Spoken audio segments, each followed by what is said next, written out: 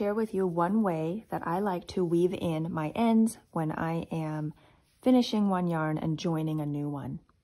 There are so many different ways to weave in your ends, and this particular way uses a duplicate stitch method. I like this method because I don't find the ends as easy to pop out, and though I am duplicate stitching, I don't find the thickness of those stitches on the sides to be particularly noticeable. So here is a sweater, and I have these two ends sticking out. They were initially on the wrong side, but I find it easier to do the duplicate stitch when looking on the right side or the stockinette side of the fabric. So you can see there's a little hole here, and I'm going to close up that hole by having these yarn ends cross.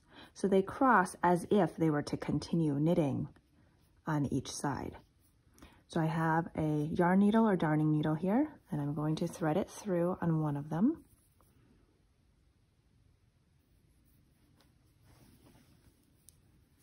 So here I am taking the one that is on the right, and I want to cross it over to the left. And basically I want to mimic the pattern of the stockinette stitch here. So to close up that gap, I'll give it a little tug, and I'm going to go through, let's see here. I'm going to go through this stitch here, and then continue in that line of stitches. And I'm just going to follow the same knit stitches a few times. I won't pull too tight. I want to match the tension of the fabric, of the stitches that are already there.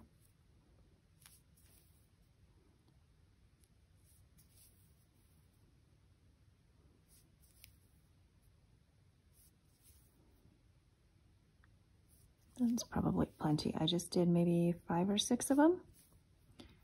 And then I'll just loop it through, and I can always just cut off that end later or just leave it. So there's one side done.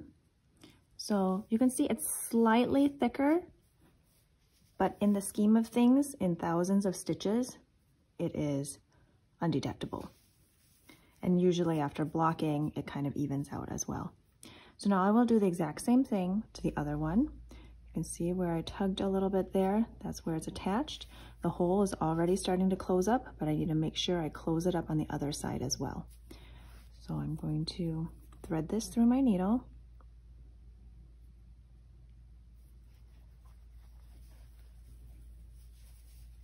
And then close up that hole the same way.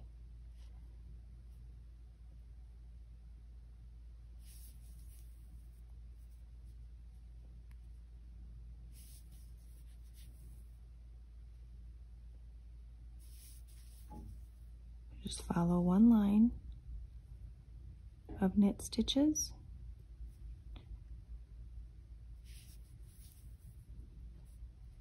And I'll usually just do maybe 5 or 6. Sometimes it just depends on how long of an end I have to work with.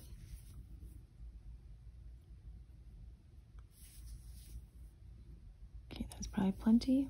I'll just stick that end through. And there you have it. The end is woven in. There's no more hole there. The tension is pretty much the same as the rest. And my end is woven in. I hope that is helpful to you. Happy knitting!